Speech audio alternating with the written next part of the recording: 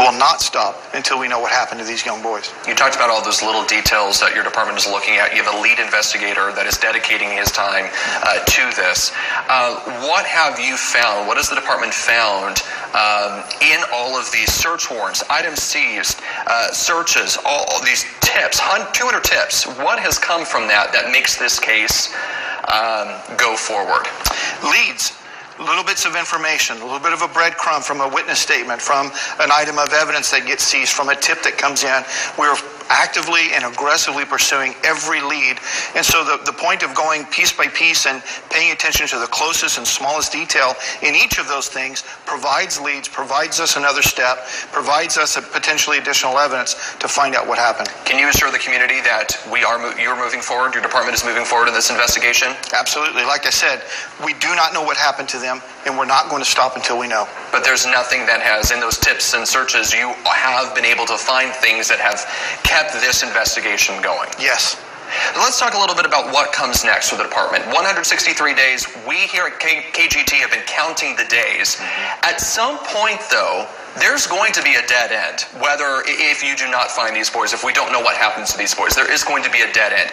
At what point does the department say, you know what, we've used all our resources, we've done absolutely everything that we can to try to find answers, and we can't?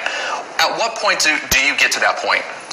We'll have to see if we get to that point. We are not at that point, and we are continuing to find little bits of information, enough to keep going, another lead, another location to go search, or another tip that comes in. This has continued over the last 163 days, and like I said, we are committed to finding out the truth about what happened to these young boys. All right, I got to ask you, because there's a lot of people invested in this case. We know of people who have raised money for a reward to find these missing boys and to search for answers. We know of people who have raised money to put billboards, not just locally, but across the country, saying we need help, we need to find these missing boys.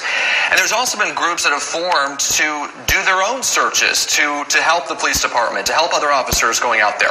What is the most effective way to get involved? How can people out there in the community that want to do something, how can they get involved in finding these boys? The most effective way for them to assist us in this search is to provide us information that they have.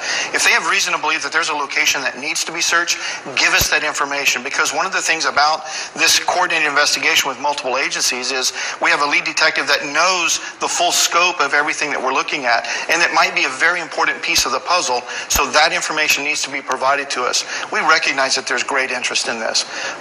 2 young boys just disappearing. We want to find out what happened to them, and we will find out. But we don't want people out searching and potentially disturbing or destroying evidence. If you know, or if you have a tip, or if you have information that you think might be important to us, call us so that we can put it with the rest of the pieces that we have to see if it's significant. Bakersfield Police Chief Greg Terry, thanks so much for joining us this morning.